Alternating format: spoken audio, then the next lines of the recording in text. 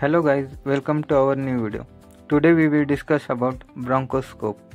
Bronchoscope is specially used for bronchoscopy, intubation and video laryngoscopy. Now we will see its parts. So first one is a connector. Connector attached to the machine with the help of this lock. Next one is a suction port where suction tubings are attached. These three buttons are used for the videos like zoom in, zoom out and photos. Then this red button is used for the suction purpose.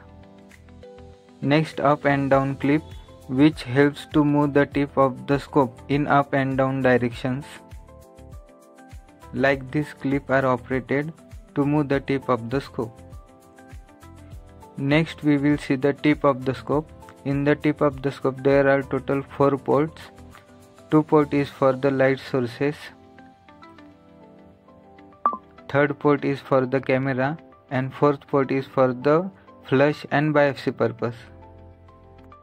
Next port is a flush or biopsy port through which we can give flush or to collect the biopsy sample. Next is a biopsy forceps which is inserted through the biopsy port and it will come from the tip of the scope to collect the biopsy samples.